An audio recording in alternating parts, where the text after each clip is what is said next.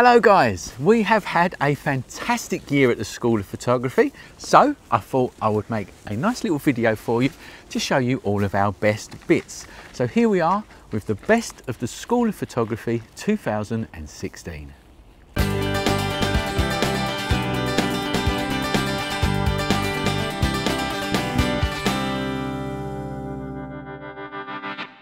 So I want to start by showing you some of the best photography from our students, from certain lessons and tasks that we've taught from over the year. The first one I want to show you is from a composition task, and it's by Leslie Hall, and here it is here. So this was a response to a lesson that we did in composition, and I've chose this one for its sheer creativity. We was looking at framing within a frame. Now, composition is something that you don't need any technical knowledge for. You just need to be creative with using your frame. And Leslie here has done a really good job of that. So I chose this one as my favourite composition task shot of the year. The next shot I want to show you is a response to a shutter speed lesson that we did. And it's by Darren Leonard. And what you can see here is a bottle of champagne with a nice light trail going from that into a champagne glass. Now I really like it because it's a good control of using shutter speeds. It's actually a really long exposure. That's how this has been taken. And it was a really good response from what we learned from that shutter speed afternoon. And I just like it. It's just a nice, crisp, simple kind of shot that looks really creative. So that is my favourite shot from all of the shutter speed tasks that we did.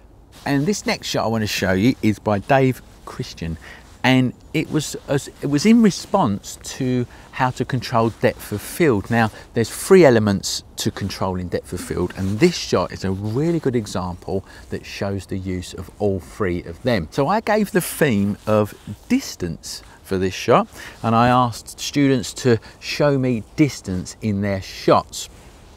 Now normally when you set that theme you get a long picture of a pathway or a fence going off into the distance, but Dave's done it differently. He's done it very creatively. He's shot through the grass and he's got a really shallow depth of field, but you can clearly see that there is distance in the shot.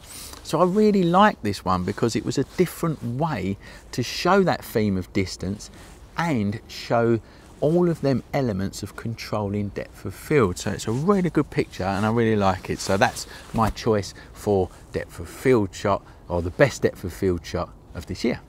And the next picture I want to show you is in response to the theme of abstract, because it's not just about technical control photography, it's also about the art of photography and being creative.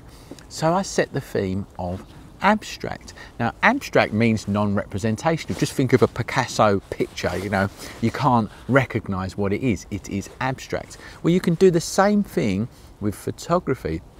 So this theme was to control the technical aspects of photography and be artistic at the same time. So this picture's by Aaron Hayho, and it shows some rusty chains, but you can see that he's got the technical aspects of photography nailed down. It's got an extreme shallow depth of field. It's these rusty chains. It's very bright in colour. It's been saturated so it looks really nice.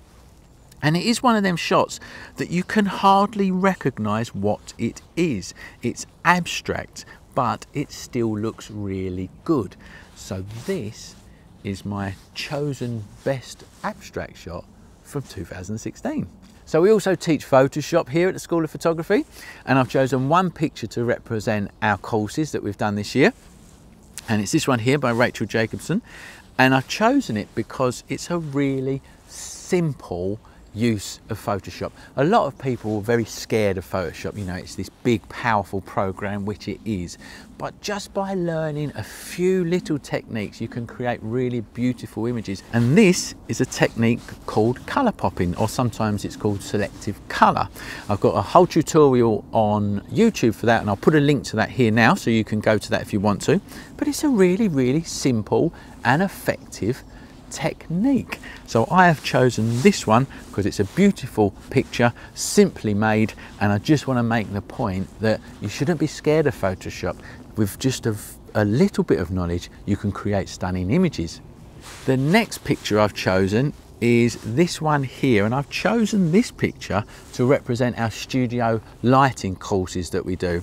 Now, it might not be a big fancy fashion studio lighting shot, but what it shows, and the reason I've chosen it, is because it shows real control over lighting and exposure.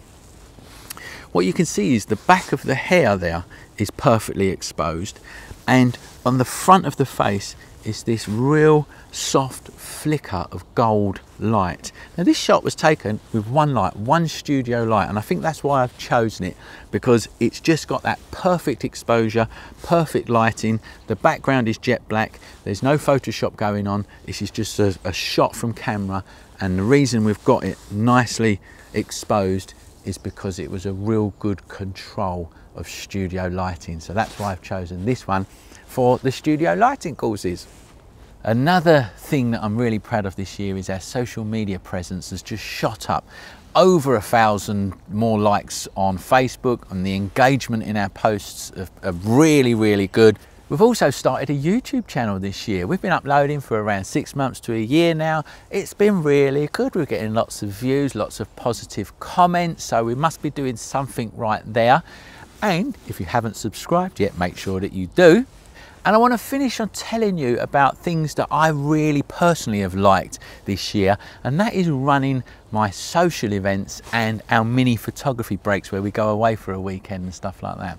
Now we've done loads this year, and I just want to pick up on two. The first one is the photographing fireworks night that we did.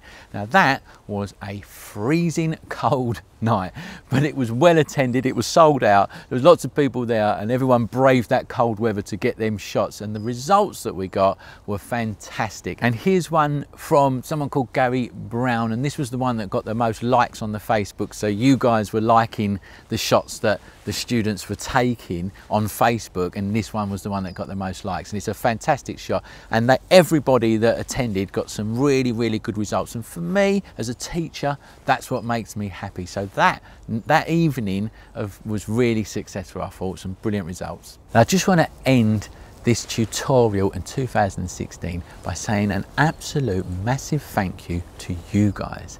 The School of Photography wouldn't be what it is if it wasn't for you. So a few years ago, I had a vision to start this photography learning community, and that vision is being met, and it's being met because of you guys. Anyone who has liked or shared a post on Facebook, YouTube, whatever, or even come to our courses, it's because of you that the School of Photography is a success, and I cannot thank you enough for that. I really can't. And all that's left for me to say is Happy New Year. Let's bring on 2017, and remember, learn more at the School of Photography.